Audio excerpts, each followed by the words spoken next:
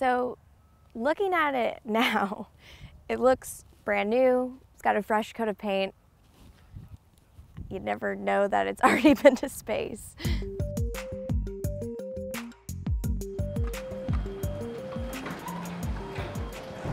So it's 6 in the morning and we are on our way to see a man about a rocket. We're here at Kennedy Space Center to see another SpaceX Falcon 9 launch. It's a pretty standard launch for them, but that's kind of the point. They're sending up a satellite for the company SES, but what's extra special about this launch is that this Falcon 9 has already been to space. This is basically the entire point of SpaceX landing all of its rockets for the last 2 years. They're trying to perfect reusable rockets.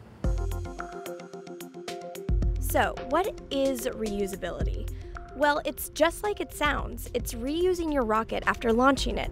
Seems pretty straightforward, but expendable rockets have been more or less the norm since the beginning of rocketry. Once a rocket takes off, it's essentially treated like trash. Parts of it either stay up in space or fall away to Earth and break apart in the ocean. The problem with that is that you're throwing away a very expensive investment with each launch.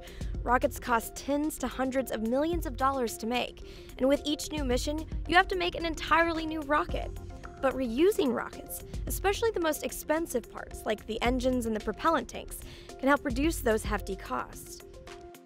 But it's not so simple as just bringing your rocket back from space. In order for a rocket to get to orbit, it has to go incredibly fast, thousands of miles per hour fast. To achieve orbital velocity, you're talking about 7.5 kilometers per second, which is wicked fast. And to bring something back from those speeds, you have to kind of reverse the process. So you have to get rid of all of that energy, which means a lot of heat, a lot of deceleration, a lot of pressure. That all has to be managed. There are a lot of techniques for bringing back vehicles from space, such as using wings like the space shuttle or parachutes. But what SpaceX is using is a technique called supersonic retropropulsion. It's basically using the rocket's propulsion system, what takes the vehicle up, to bring it back down again. SpaceX doesn't save the entire rocket, though. It saves the first stage, the 14-story core of the Falcon 9 that holds the main engines and most of the fuel. Once the first stage separates from the top of the rocket, it makes a controlled fall back to Earth. Fuel left over from the launch is used to reignite the engines on the rocket in a series of burns to help the vehicle re-enter the Earth's atmosphere and then slow down for landing. Grid fins attached to the rocket help to steer it during the descent. A big benefit of this method is that it can be scaled up if you want to build a bigger rocket, which SpaceX definitely wants to do.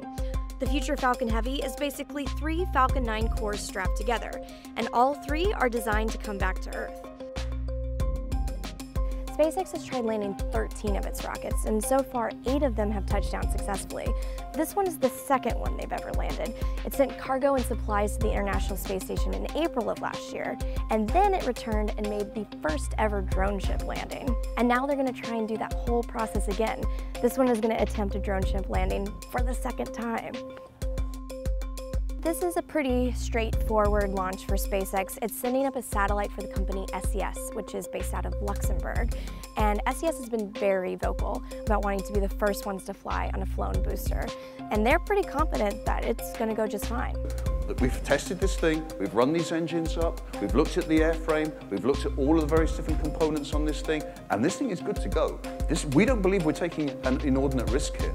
A lot of people compare it to flying a plane, right? You wouldn't want to throw away your plane after it flies from New York to Los Angeles.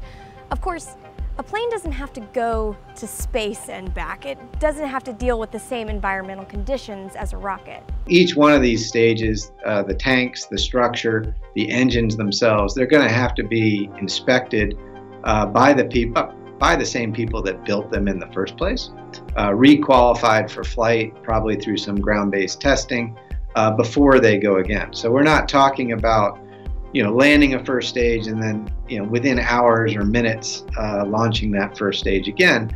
Plus, these stages won't last forever. CEO Elon Musk has said that parts of the Falcon 9 can be used up to 100 times, but he expects between 10 to 20 relaunches for a single stage. However, if refurbishment costs are only about a few $1,000,000, then SpaceX could see some cost savings.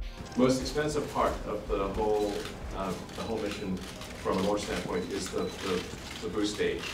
It represents, depending on how you count it, up to 70% of the cost of the flight.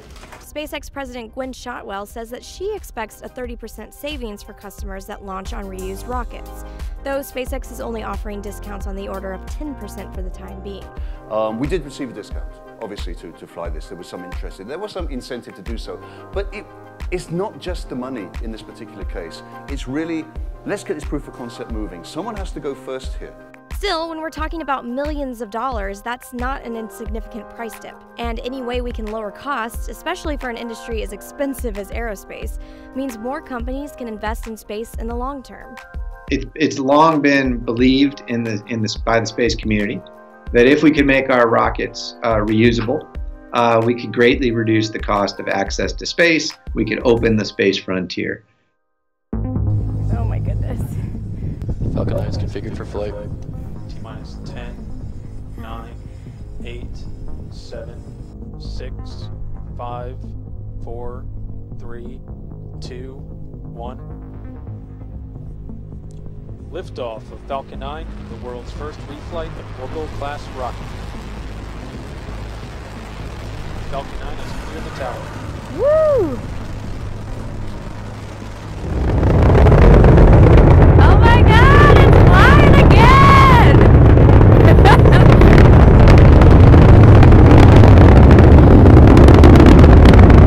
Oh my gosh. And it is a crystal clear blue day today. So what we've had so far is a successful launch of Falcon 9 carrying SES-10. First stage has separated from second stage. That's what you see on the left-hand side of your screen. That's the first stage. Coming back down once again. This is the second time we've launched it. This is the second time we're attempting to land it on our drone ship. It's been 15 years to get to this point. It's taken us a long time. A lot of difficult steps along the way, but I'm just incredibly proud of the SpaceX team for being able to achieve this incredible milestone in the history of space. We still don't really know the economic implications of reusable rockets yet, but no matter what, this is a watershed moment for the aerospace industry. A vertical takeoff rocket that can achieve orbit has never really launched for a second time before. So no matter what, this is a really historic moment for the space industry.